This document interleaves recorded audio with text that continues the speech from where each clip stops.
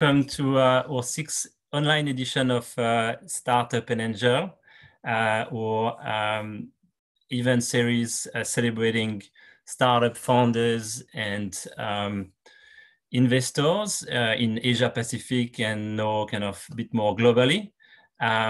Today, I'm very, very excited to have this amazing lineup of both early stage startup founders and investors talking to us, about how they are pivoting their business, what they're currently doing in the current economic climate. So I'll be your MC today. My name is Leo Donès. I'm the founder of Australiance, the company behind Startup&Angels. And our mission is really to help entrepreneurs, professionals to thrive. We've been assisting a number of international and Australian startups with their expansion. And we recently actually hired a number of amazing professionals for an edtech company called Nicholls and an international scale-up coming to Australia called Carroll. We just closed, as of yesterday, a new round of $65 million US dollar for their Series C. So watch this space with Carroll growing exponentially. So today, I would like also to thank our couple of sponsors, OVH Cloud, that has been assisting us for over just a year now with Startup&Angel, and we welcome Pledge 1%, basically an amazing program encouraging startup founders to contribute 1% of the sales equity for social projects. So we'll be posting more information about them and how you can join the movement. So yeah, maybe briefly about Startup&Angel. So we actually love this theme of pivoting because we've really been in a similar boat. Before the COVID, we actually ran 42 physical events across over 12 countries in Asia Pacific mainly, as well as Africa. And over the last 4 years, and with obviously the ban of any physical events and gathering of humans, we actually pivoted and not only are organizing these events online, but as well actually launched an online community. So with a dedicated platform where you can actually find other startup founders, find mentors, as well as a number of online resources. That's our contribution in this crisis. It's absolutely free, and we'll have a forever free model for members. So thanks to over 260 members who joined over the last 5-6 weeks, and a big thanks as well in particular to Robert, who kind of is pretty active in the community, and will dedicate some time after that that session in a private online networking from 7 p.m. Australia time. So thanks a lot, Robert. So as mentioned, if you're not part of our online community, we will put the link as part of the chat, and you're very welcome to join. It's a pretty quick process to sign up. Okay, so now without further ado, I'll welcome Angela. Hey, Angela, the founder and CEO of Hackathons International. Welcome, Angela. Cool. Hi, everyone. I'm Angela, and I first started doing hackathons after I finished university, and I found it really hard to find a job.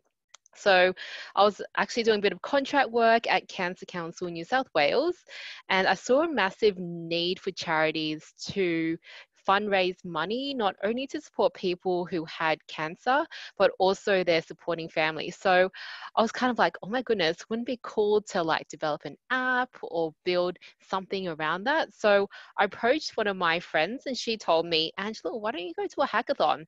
You know, you can meet some friends, learn a little bit about tech and IT and what apps really are. And I was like, sure, why not? I hadn't studied entrepreneurship. I had not studied design thinking. I don't think design thinking or entrepreneurship existed when I went to uni.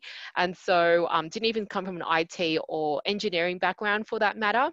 And so I kind of went in and I was mind blown. Like in my team, I had someone who was 11 years old learning to code his first apps, and that was really exciting to help him out.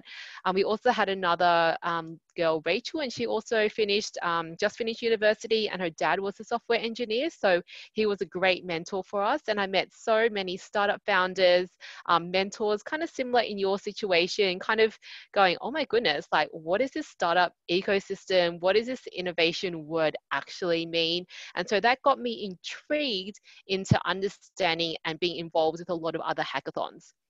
So subsequently after that, for about like 3 years, I participated in around 30 to 40 hackathons, you could say. So every couple of weeks, I was upskilling myself, and that 3 year session was pretty much my second university degree. I didn't get a piece of paper or a certificate, but it was all through experiential learning.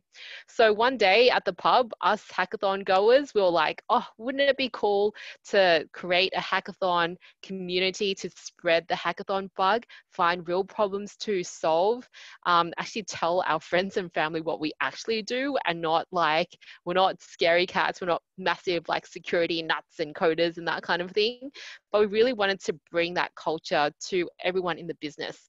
And so around Australia. And so honestly, I just opened my laptop, and that's how we created Hackathons Australia around 6 years ago now. And so if we go to our next slide, a lot of people in our Facebook group started to comment and say, hey, you know, this is hackathon happening in Canada, this other hackathon happening in India, in Ireland, in Palestine. And I kind of said to myself, like, why are these people approaching us?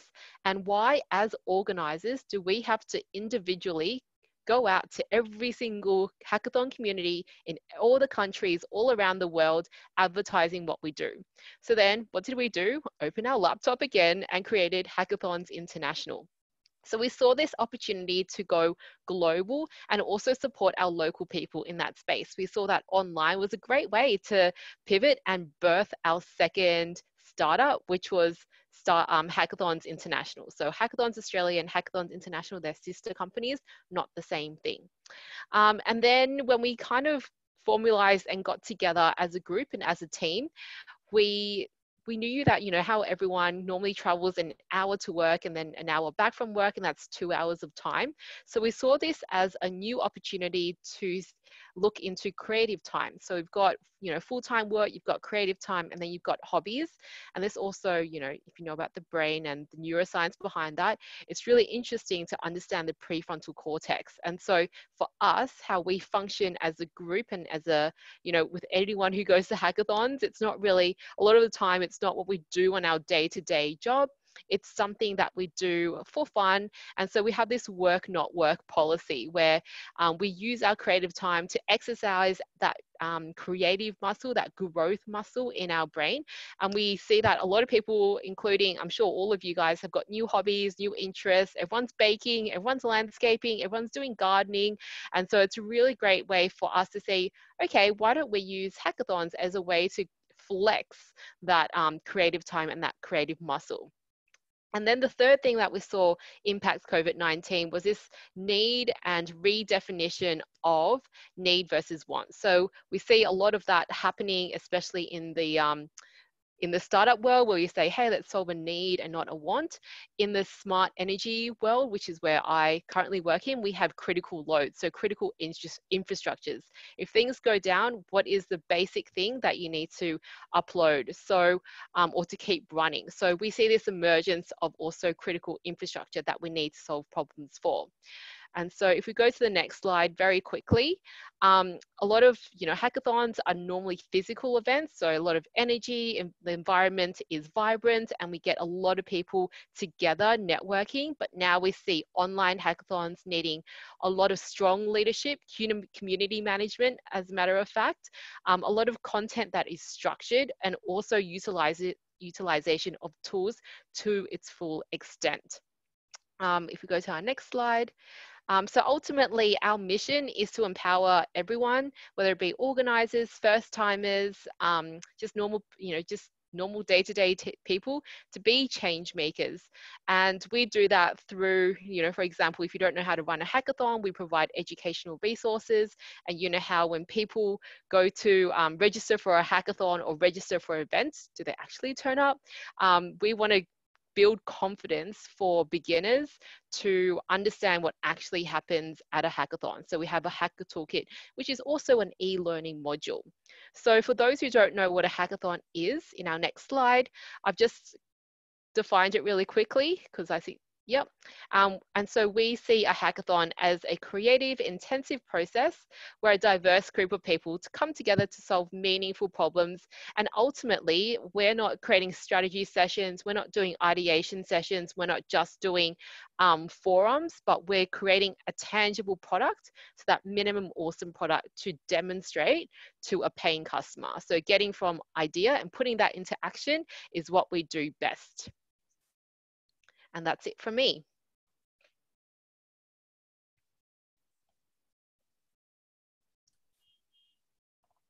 Thanks a lot, Angela. So what's so you mentioned basically you now moving online.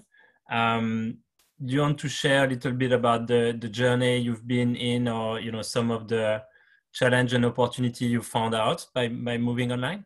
Yep. So going online initially, even with, if I compare building up Hackathons Australia to Hackathons International, like it took maybe 6 months to get 200 people on our community because it was all through word of mouth.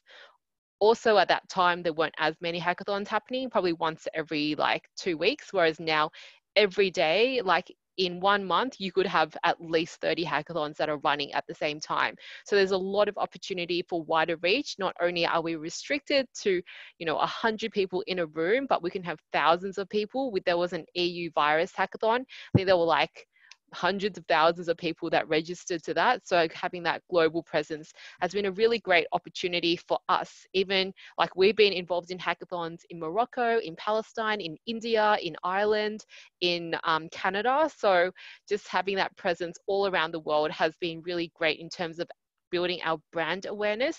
And now for us, we just recently finished our minimum awesome product, which is all those e-learning modules. So we've just got a couple on there, and like for us, we see that as core business. And then that's Horizon 1, and then you got Horizon 2 and Horizon 3. So just working on the second and third horizons now that we are like mobilized. So mobilizing as a team has been really efficient for us. Beautiful. And we just got a live question in terms of what is there a secret recipe for a great online event or hackathon? Obviously we're running a live event here. From your experience, what's key? Yeah, so for me, I talk about the piss. Don't want to take the piss out of this, but so PISS, what does that stand for? Purpose. So what is your purpose? Intent. What is the intent of the event itself? Who are the sponsors? So who's running the show and what are they wanting to get out of it? And then also the skills that not only are you going to offer, but you're going to learn from the hackathon or from the event as well. So if you nail those four, the PISS framework, the purpose, the intent, the understanding the sponsor, and also the skill sets that you want to offer and learn, that would be key. Beautiful. So thank you so much, Angela. We're just in the allocated time, and hopefully we'll have some more question insight for you at the end. So thank you so much.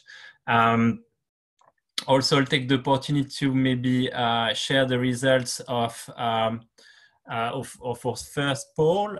Basically, it's good to see that, you know, like a minority of you have seen their business go in sleep mode with the COVID-19, where, you know, minority as well are pivoting their business model. And a majority are actually finding new opportunities. I think that's a poll we've been running over our last events. It's great to see that, you know, entrepreneurs actually keep a pretty optimistic mindset in this difficult time. Yeah, are kind of real problem solver. So great to see the spirit here. So I'll quickly give a chance to Nathan, maybe to unmute. Hey, Nathan. Hello there. Well, welcome, Nathan, the co-founder of we don't have the name. Yeah, do we? Of QuickPay. Yes. Perfect. Well, awesome. Well, thanks so much, Leo, for having me. I'm really excited to be here. To give you a little bit of backgrounds in terms of QuickPay. So QuickPay is an online payments platform for small businesses.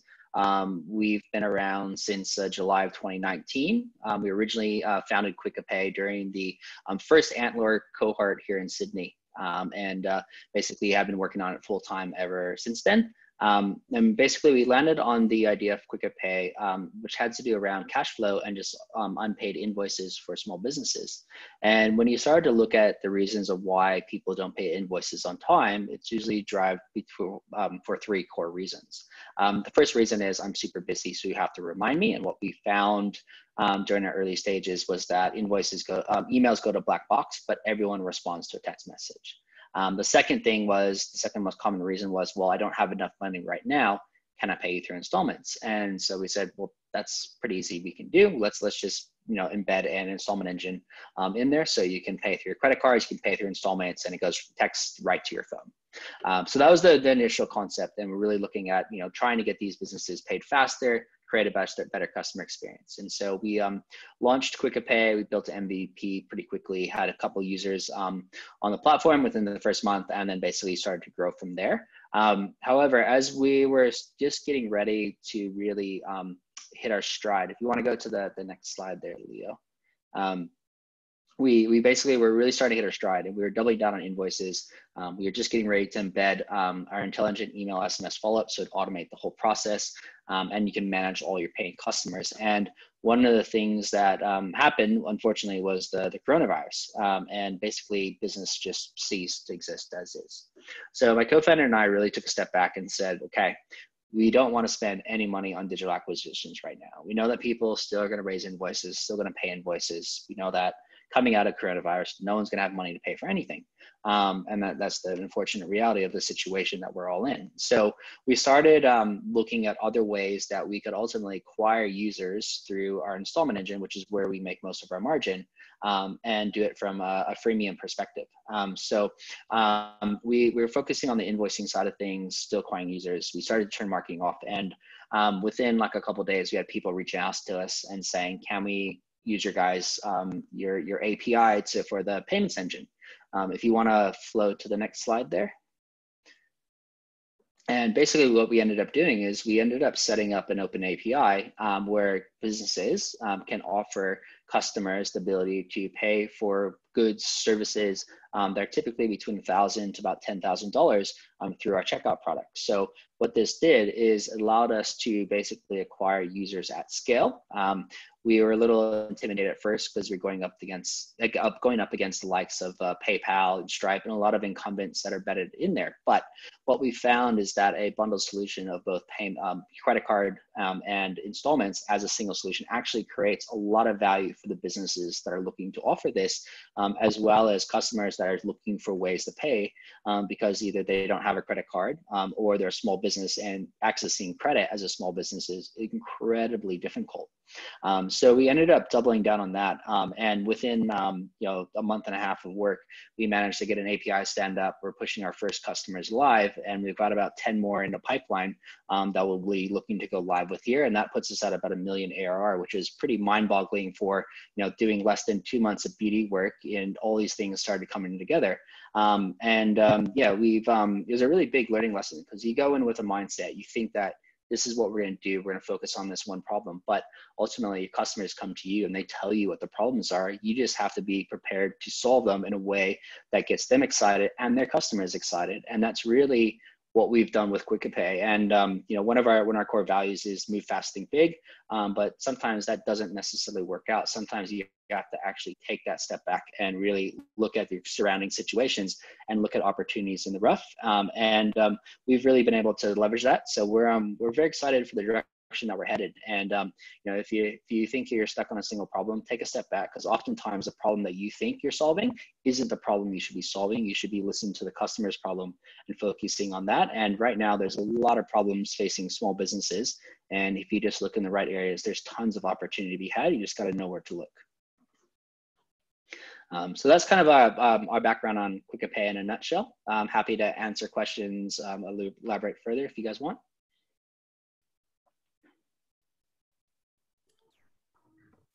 All right, thanks a lot, Nathan. And then sorry, I had some issues, kind of sharing the screen and everything. So you covered a lot of ground, obviously, on your journey.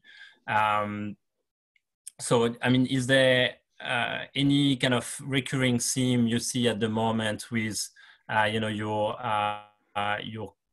obviously SMBs client, in the current climate?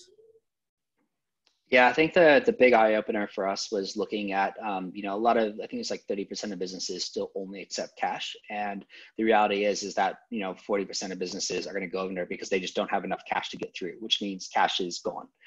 There was a massive black market economy. A lot of businesses don't want to pay GST. They don't want to pay tax. So they just, cash. No one has cash anymore. Cash is gone. There's still some floating around, but not at the extent at which it was, which creates a big opportunity, because now businesses that were really resident to go online, accept online payments, now they have no choice but to accept online payments, or they're not going to have a business in 6 months. And so it's kind of looking for that opportunity, and that's really what we've landed on, and that's where we're doubling down on and putting all of our energy and efforts into at the moment. Yeah, you're definitely right around kind of the impact of the crisis, pushing the kind of cashless economy and and digital money. So basically, but did you see any? Because there obviously been a lot of support as well, kind of from the government, especially for SMEs. There'd been the JobKeeper put in place. From your perspective, are there some business who didn't benefit at all? I think the ones that probably got hit the hardest, to be honest, are probably the freelancers, is the sole traders that are turning over less than $75,000 a year. And there's a lot of them in Australia, sadly. And they're the ones that are probably being overlooked the most. We are trying to, support as many small businesses as we can, where we can help them, pay bills through installments and do other creative ways to support the community that's been backing us since day one. So it's one of those things where, we don't know where things are going to land. It's still too soon to say, but hopefully everything moves in the right direction. Either way, we're still going to continue to build tools that are aligned towards our company mission, which is solving cash flow for small businesses. And we'll always stay true to that core mission.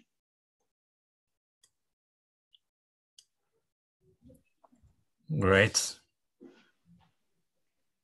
Anyone want to add anything, or any question for Nathan? I might just say, Leo, that I think Nathan's approach in pivoting to what the customer really needs is like the essence of a business. You can't build a business without a customer. What do the customers in the market really want? And when you define that really well and you sort of nail it, you can grow a really great business. So well done, Nathan, with your growth so far. That's really exciting. Thank you. Beautiful. So without further ado, we'll maybe get you the chance to introduce yourself, Michelle, and I'll put your slide up. Please go ahead. Thanks. I'm Michelle Deaker, Managing Partner of Australian venture capital firm, One Ventures. We cover both technology and healthcare. So if you can get to the next slide, Leo, that would be great. You know, I think actually, if I look at myself and my life, I'm probably the biggest artist in the pivot. I think I've pivoted through my whole life. Started life as a, you know, scientist basically, and then, you know, moved out of there and set up, you know, I set up an education company when I was at university. I set up, then moved into establishing technology companies. A bit like Angela, you know, found a new focus in life and moved in that direction. And I love the way Angela sort of took her business and moved it online and thought bigger actually about it. Because sometimes we think a bit small, and sometimes the world is a much bigger place if we just think about that opportunity there. So we back technology and healthcare. We have 400 million under management, 27 investee companies. Our firm was founded by business founders, so we actually understand the journey that all you guys are going on, and this is why I love participating in these types of events, because, you know, we've all walked the road before, and, you know, we have some empathy for what that road's like, and it's not all easy. We now have about 21 people in our team, and we're backed by, you know, a lot of high net worths and family offices, and also the Australian government. We manage over 100 million for the Australian government. So if you can just flip to the next slide, Leo, that'd be great. We have some main streams of business. We have our early stage venture. Our current fund there is fully deployed. We have venture credit as a product, which is where we provide loans to high growth businesses with about more than 5 million in revenue. And that's less dilutive for founders than taking equity. So it's an option for your company as it's sort of in the scale up mode. We do clinical healthcare as well. So, you know, we have one of our companies right now targeting COVID-19.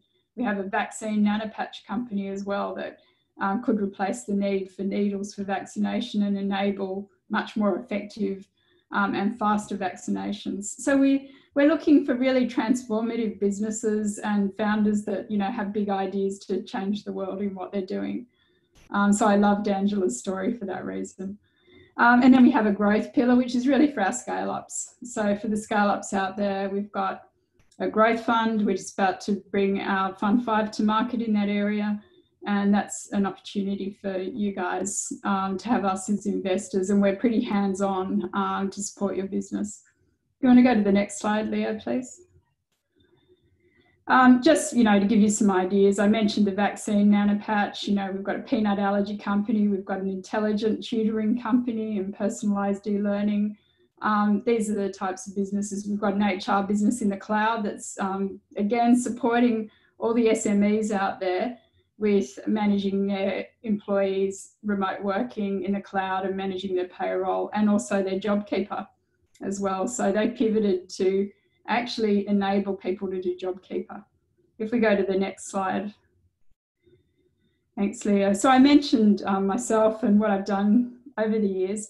And when I had my first real tech startup, I was one of Australia's first fintech companies. And this was back in the .com1 days. And we started with online vouchers. We thought that would be a really good idea. You know, everyone thought it was going to be the big e-commerce Christmas. We raised money, we spent money on bus sides and marketing.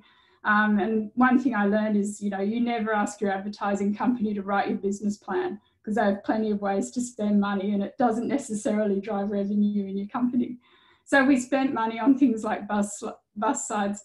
And I think it was about November 1999. And I realized that it wasn't going to be the big e-commerce Christmas that everyone said it was going to be, because we should have been achieving certain revenue and it wasn't happening. And so what I did was I actually pulled all our marketing budget really quickly. And it was one of the best decisions I ever made because we needed that capital runway because we went into a tech crash. And then we started looking around, and we'd signed, you know, Dimix and all the big retailers, we'd signed them to online vouchers. So they were all excited about electronic vouchers and online vouchers, because vouchers had always been a really big pain point in their business.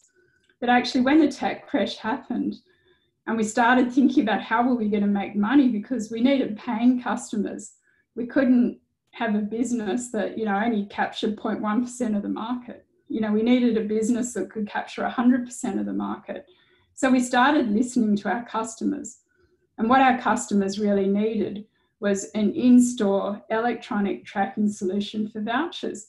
So one customer had lost $500,000 worth of vouchers just stolen out of their office on bits of paper that kept walking back in store.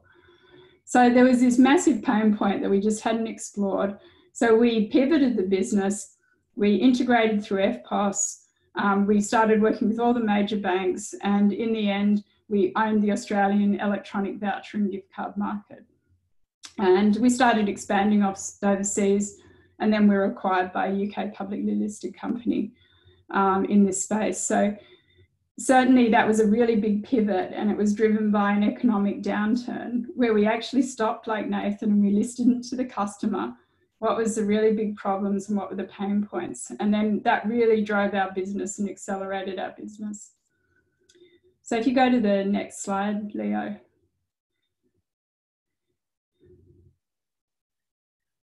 So I just thought I'd talk about like some tips from me about crisis management. You really have to understand and watch your cash flow for the bit that you have, and just focus on your core business and listen to the customers, because they can pay up front. So, you know, they might even pay before you deliver the service to them, and that can help you with your business. You know, a bit of bartering can help too. You know, help somebody else and maybe they'll help you. And one of the other things I did when I was trying to work out how to manage cash through the tech crash was I offered one of our first customers exclusivity because they seemed to be focused on that. In exchange for, I think we actually doubled the value of the contract. So it actually paid my monthly wages bill in the doubling of that contract. And it allowed me to carry my company forward for 6 months while the contract existed. So it was a really important step. But some of the other things you can do if you're a bit further down the track is things like invoice discounting, or people offer loans against your R&D. You can retain talent with equity and try and offset that against, you know, what you might need to pay them. It's a good opportunity to cut underperforming staff, and I certainly did that in my business, whereas I've been prepared to carry them when the time was good and I had plenty of money in the bank. And then, you know, have the capital raising plan A, B, C, and maybe D. And I certainly, when the tech crash happened, I was about to get money from Alliance and Leicester Bank in the UK. We'd been to final due diligence. Deloitte had been out doing 2 weeks' work, and it all fell through at the last minute, except that I had a plan B. And I'd been talking to some local investors, just some high net worths, and they came to the table and I managed to close capital. Wasn't as good a valuation, but I still managed to get my business there. Key suppliers can also create an opportunity for you to get an investor that isn't the same as taking on a strategic acquirer for your business. They might just want to support your business and get a bit of equity in your business. A bit of consulting to help pay the bills helps. And look out for all the grants and incentives. And I know New South Wales government, I was with the minister yesterday, he's looking to put like quite a lot more money into the tech sector. So watch this space, because all the governments are about to get active. And that's sort of it from me, and happy to sort of answer any questions or discuss more with Angela and Nathan and Robert after Robert's presentation. Fantastic. Thank you so much, Michelle. Yeah, definitely the great case study from your own experience with the gift voucher pivot. Quite amazing story. So very well done. Yeah, if everyone you know wants to put some questions, you know, we'll have time to discuss more in details after Robert's presentation, and as well, you know, a big thanks to you, Michelle, for putting, you know, all these tips together. I think you may have a blog post that detailed maybe some of them, and maybe we'll be able to post the link to this blog post in the chat section. Thank you so much. So let's get to Robert now. Welcome, Robert. Hi, Leo. Hi, everyone. It's great to be here, and I've been really inspired by all those stories. Certainly, Michelle, you've been there and you've done it all. You're going full circle, haven't you? Right through to, you certainly, when you're talking, you can definitely, people should be listening. Like, you've been there and done it from the coalface, as they say, so to speak. But equally, congratulations to both Angela and Nathan as well, who've really taken the bull by the horn, so to speak, and used this crisis as an opportunity, and not seen it as simply, you know, the catastrophe and disaster that it's so easily to do. There's been a lot of damage done out there economically into people's personal lives as well, and it's real. And with the news cycle and everything we see, it's really hard to stay motivated and positive with the opportunities that are presented out there. But as Michelle's pointed out, you know, there's always hope and opportunity to be grasped. You've just got to know how to lean into it and take it by both hands and run with it as well, and be street smart as well as textbook smart in this particular approach. So a little bit about me is I'm the founder and I'm the Chief Investment Officer and Director of a firm called Carroll Ventures. So we're if you just go to the next slide there, thanks, Leo. We're a private investment company, but also a corporate trustee. So I've been in the game of being an angel investor for close to about 7 years now. A bit like Michelle, I started out as an entrepreneur, founded a couple of businesses, was able to exit those in different capacities. But I really talk about having lived that journey and been into the trenches with everybody else. So I know that I know those pain points that a lot of founders are going through, those experiences and those dark moments that you have, and also those really enlightening moments that you have there as well. So our focus is technology, product-led, highly scalable, with global relevance. Brazen TAMs, total addressable markets, as they refer to. We're pre-seed through to Series A, and so we're early in the capital stack, as they say, foundation base.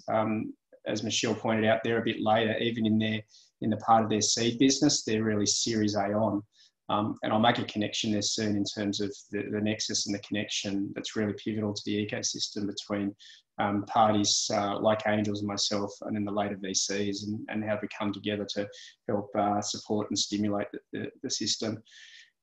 We're agnostic focused. Diversity supports diversification is really the ethos there. You're never going to really picking winners is a very incredibly difficult and challenging task. You are looking for the outperformer. This is a sector where you play for home runs, as they say.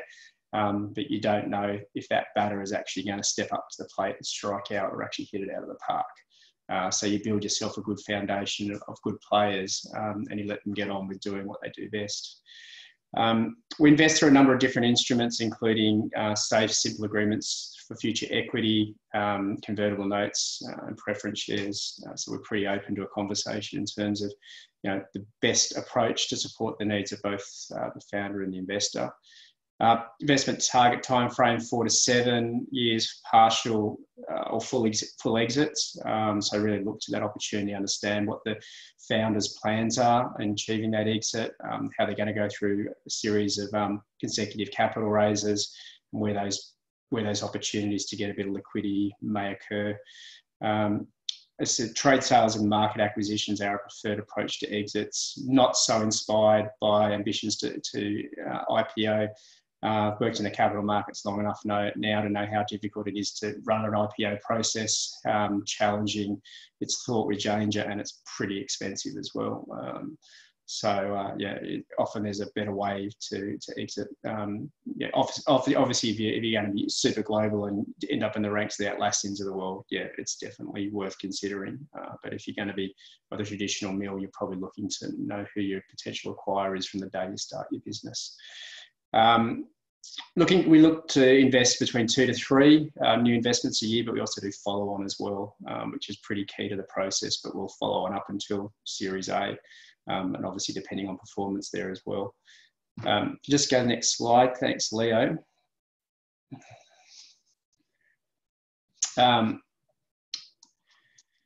role is really as an enabler. So that's the startups can validate the product market fit, commence their growth trajectory, and so we can hand them off to highly resourced VC firms, and it's really for them to help them accelerate into that greatness. One Ventures being a great example there. We back high conviction ventures through seed rounds of MVP, minimal viable product, and proof of concept to enable them to position for those checks that will give them wings, as we say, into that next stage of growth. Our value is really around being a resource enabler and a risk mitigator. So the experience that they've had there, having done much of what founders aspire to do, we've been there and we've actually been through all the challenges, and we know where potholes can exist, and often we're bumps in the road, where that hairpin's coming up, and if you're going a little bit too fast, you don't want to lose control. So just being able to anticipate and prepare for that as well. 5-year performance, we're tracking in about an IR of about 32%, and so far the book's solid out of the 8 that we're running with, so we haven't had any fall over yet, which is great.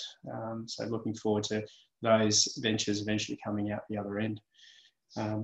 So just moving in terms of the next slide, thanks Leo, which is getting to the point of the pivot. But when we're looking at ventures, we're really looking at a series of traction proof points to make our evaluation analysis of the credibility, viability, and suitability of the investment. Revenues are ideal, but they're not a lead indicator of the potential for outperforming success. You've got to be able to show me more than the money initially. There's got to be a clear strategic plan that can be well executed with the resources in place to support. On and around the revenues, asking the question, are they sustainable, are they viable, and are they sticky, which is really key, because that will support the forecast annual recurring revenue as well. So once you've acquired your customers, retaining them and getting the repeat business with you is really, really critical to that approach. And we look at lots of the customer metrics, such as the acquisition costs, the lifetime value, their churn rates and their promoter scores as well, if they're actually sophisticated enough to be getting into that. So it's very much about what does the customer want, what is their need, are they servicing that? And those indicators are really much telling them in terms of the fit and the purpose that they're striving for. Michelle touched a little bit on the use of capital application, ensuring the prudency of that. It's really about the efficiency and effectiveness of the capital deployment in these really early stages. About optimising your burn rate with measurable impact, just not throwing money at anything and everything. You're just hoping it'll stick and you'll get some traction somewhere, but doing it with a decisive purpose, and that purpose should match the business plan that you've got there as well. We talk about the roadmap to success being smart, specific, measurable, achievable, realistic, and time-based. Again, so some good disciplines there to have. They really help us check and identify those traction proof points of where the business is likely to head, and how they're going to navigate through that. Which leads into one of the other key parts is the experience and background of the founders, their individual character, how they apply and approach problems and how they deal with difficult situations. So founder resilience and adaptability, which is a really hard metric to assess. It's very much based on the individual traits and psychology of the individual. But it's so key as being a startup founder, because as we've found, when the times get really, really difficult and tough, you need someone who's really got the EQ, RQ, as well as the IQ to power through these particular stages. So the EQ being the emotional intelligence, the RQ being the relationship intelligence, and the IQ, as we know, as being the intellectual quotient that you've got to construct and apply and deploy. And that's really, really key for ultimately the business ongoing success and the ability to achieve a pivot in a very meaningful and directed way. So a little bit about the pivoting aspects and sort of taking on board a bit of what people have said. So pivoting is all about having a clear understanding of the organisation's core value proposition, really what you're about,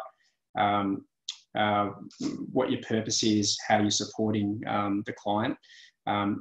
What is your value to the market, the stakeholders, and the ecosystem overall? If you've really got a solid grasp of that, you really know what you're about, and that also too about not only where your strengths are but your weaknesses.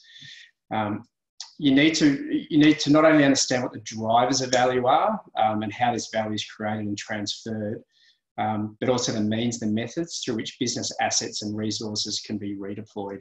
So it's a long way of basically saying, we've got all these things that we do, we've got all these resources being capital, capability, IP, our clientele, our physical assets as well. We do this with them now, what else could we do with them in another way to help us either create more value or transition our value set? So pivoting is also about having the ability to work closely with clients on understanding how, on the understanding of how needs and requirements have changed and actually how you can service those particular support components as well. And there's been a bit of touching on that Michelle provided, as well as and Nathan as well, stepping back and looking at the bigger picture and saying, what are the problems we're really solving? Are they relevant? Are they relevant to our customers? And what are the pain points that we can address to resolve those as well? Know your core capabilities, how your skills, your knowledge, your IP can be deployed differently with a strong value proposition attached to that as well. That's really key to ensuring that you're able and capable to actually pivot. So summary around that is really ventures need to understand their business drivers, where they fit within the value chain, how value is delivered, the sources of value creation, and the ways in which their methods and means of value adding can be redeployed.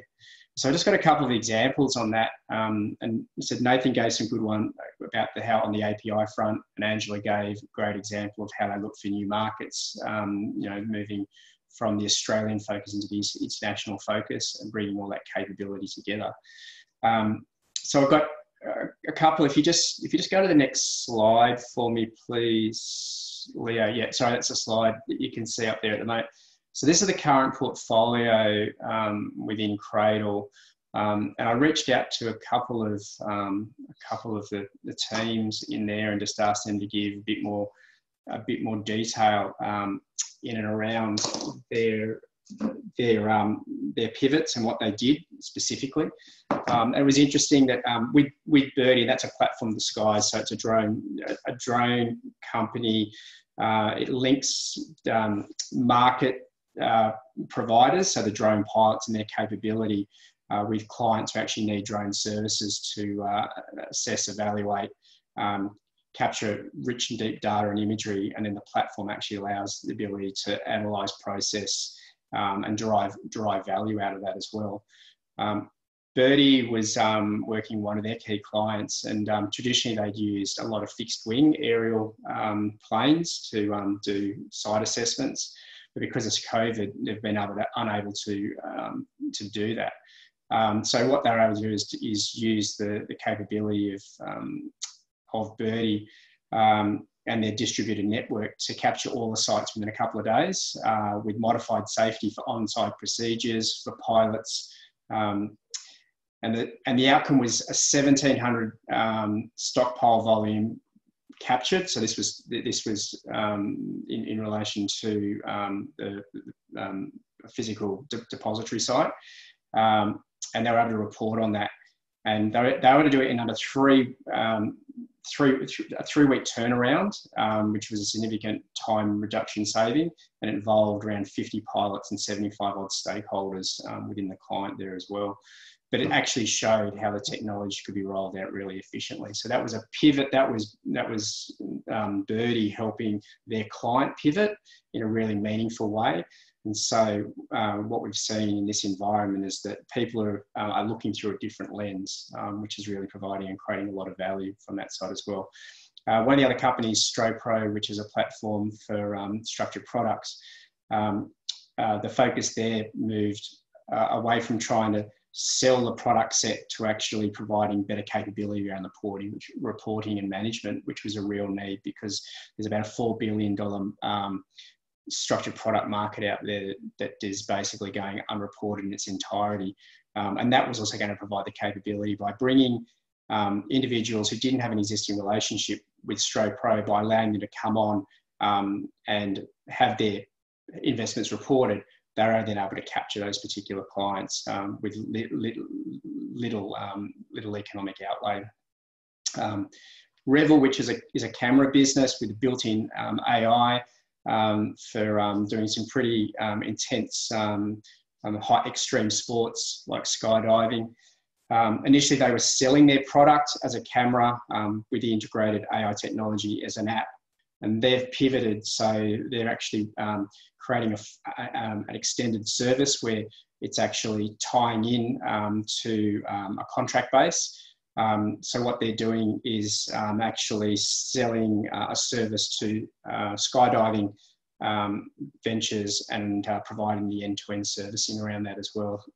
So rather than relying on individual sales, they're actually locking up an extended large contract with annual recurring revenues, and they're actually getting fees out of each event from that side as well, which is really helping the economics around there. A couple of things I've heard around as well, which is really interesting, and it's all about the resilience, as I've said.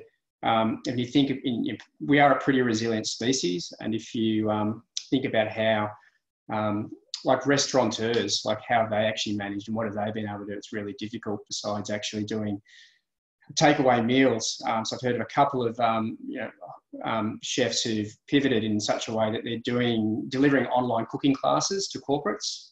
Really innovative and valuable, and keeping the revenues moving and turning on. The one I like, and I think everybody's heard about it, is the pivot from the microbreweries. You've all got into hand sanitizer, and so you've got these microbreweries like Young Henry's, which is a really well known one out in Sydney and Newtown, and all their vats are basically processing hand sanitizer now, and not beer. So we just got to hope that they're cleaning the vats out at the right time, otherwise it might not make the beer taste so good. But again, real innovation there in terms of how they've approached it, worked with their staff, and really enabled themselves to keep the lights on there as well. And then another one, Hive BI, who are a data analytics platform. They moved quickly under the COVID-19 environment to create a portal for LGAs, for local government areas.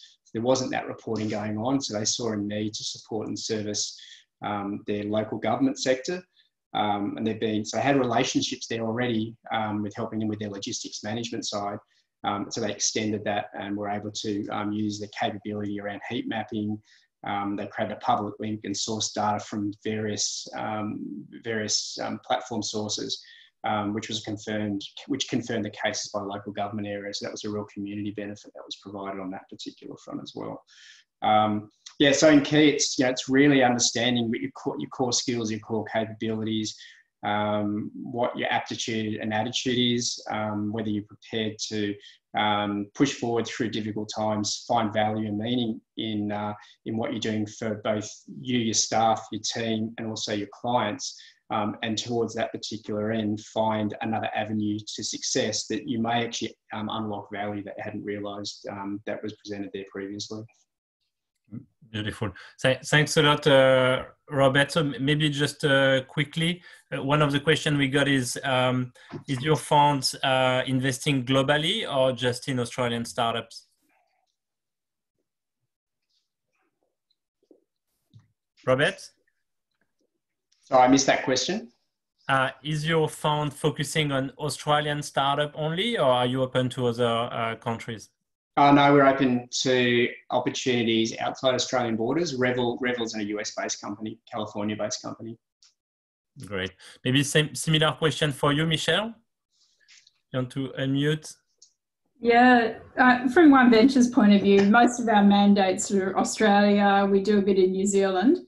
But we occasionally look at some companies where they have material business in Australia, but maybe an offshore company. So sometimes companies are actually domiciled somewhere else, but they end up building a business here. Even though what we're really looking for is companies we can take globally. It's just that our mandates are around, you know, expanding local entrepreneurial businesses more than, you know, bringing or investing in offshore businesses. But we have done some, and we do occasionally look at it in certain areas.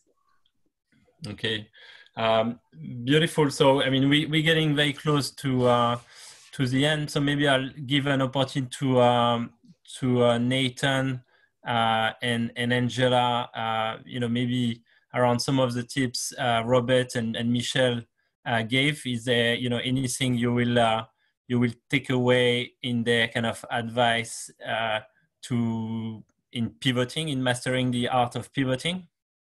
Nathan, you want to go ahead?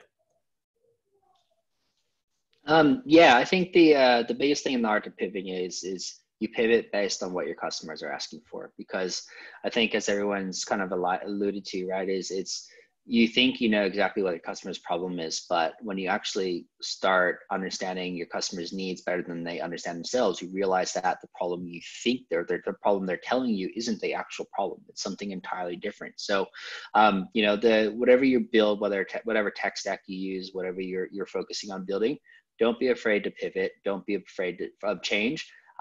Be very loosely, you know, when you build things, make sure they're easily combustible, because what that does, it makes it really easy for you to change your business model or move things in a different direction, rather than being super hard-coded and sort of thinking only one way. And that's probably the biggest piece of advice. And it's probably one of the biggest learning lessons I've had in the last couple of months is don't be set on one thing. Don't focus purely on one thing. You gotta really listen to your customers and really understand their needs more so than they know themselves, and be prepared to change a million times since then. Not big things, but just little things that make a big difference. Beautiful. Angela? My mantra always is to learn. So fail to learn, but at the same time have fun learning. I think people kind of forget about the fun stuff that comes out of it. So fail to learn, do things, you know, experiment, and just understand your customers as well. So I think that's the key thing that I want to tell people. Beautiful. So yeah, I mean, definitely, you know, definitely a lot of learnings. I mean, similarly, you know, what I've experienced through, you know, over the last 2 months and a half now, one of the key things I've been got to do pretty much early days was to literally call all our clients personally and, you know, see how they were doing. And, you know, as we were all shaping or thinking about, you know, how do we leave the office? How do we keep the productivity up? You know, what do we do with staff that is potentially impacted? And I think that was very valuable in terms of, you know, for us to change our way of working, but being really customer centric. Yeah, I'm pretty sure, you know, you've built long lasting relationships through difficult times. And, you know, as you know, Robert and Michelle, you said you need to also keep a cold head and look forward, because, you know, there's always great opportunities coming out of a crisis. You know, one of them was actually for all of us to connect virtually. You know, hopefully a lot of you, you know, learned and will have met, you know, the 5 of you, and through the community, give a chance to promote their startup, learn from other entrepreneurs, meet mentors and investors. So thanks a lot for having been with us. We'll have a private session now with Robert, with around 10 entrepreneurs, some of you as part of this live event. So big thanks to all of you, all our speakers and partners. Looking forward to continuing the journey. A big thanks here to OVH Cloud. Yan Ling just posted. Yan Ling is the startup program manager, pretty active and, you know, always happy to help. And we'll be kind of reaching out in a kind of a thank you email with more information and opportunities to be involved in future events. So thank you, everyone, and let's crack a beer or wine in the next session with Robert. And for those of you in Europe, have a beautiful day. And for all of us in Australia, great evening. Thank you so much, Michelle, Nathan, Angela, for your time. And Robert, let's give you a bit of time to get a drink and see you on the other side. Thank you, everyone. Thanks. Thank you.